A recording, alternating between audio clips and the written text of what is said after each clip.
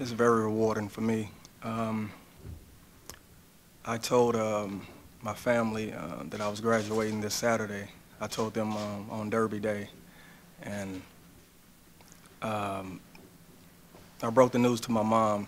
And you know, I've received a lot of accolades and accomplishments throughout my life and my career from playing basketball. And you know, I've been drafted. I tell my mom, you know, we got drafted, Mom, and you know, she'll respond, "Oh, that's nice, DeJuan. Good for you. You deserve it." Got my jersey retired from high school.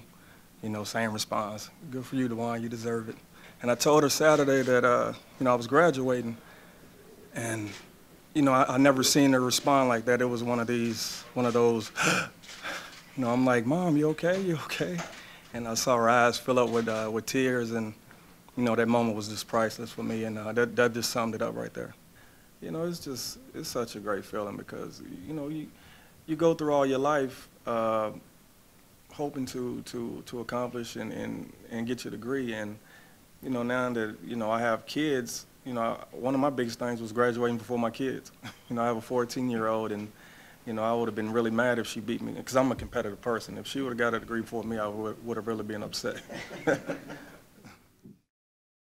It's almost like you don't want to disappoint your family when they ask you, you know, about your plans, you know, when you're going to graduate. I mean, it just kind of goes without saying, okay, we're going to get you, you know, we're going to get you back in school, we're going to get you graduated.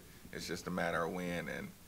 And like I said, I don't want to say it's pressure, but it's just support and kind of motivation to make sure you know, complete your degree. And also, I couldn't wait to be able to stick Louisville alumni on my license plate too. You know, just I'm not really one to preach, so I don't like giving those messages and bottom line things. But for me, you know, it's the best way for me to get any kind of message across is to be able to talk to any kid with any kind of aspirations, you know, goals, and be able to just attack each kid individually, and you know, let them know exactly how possible, you know, all their dreams are.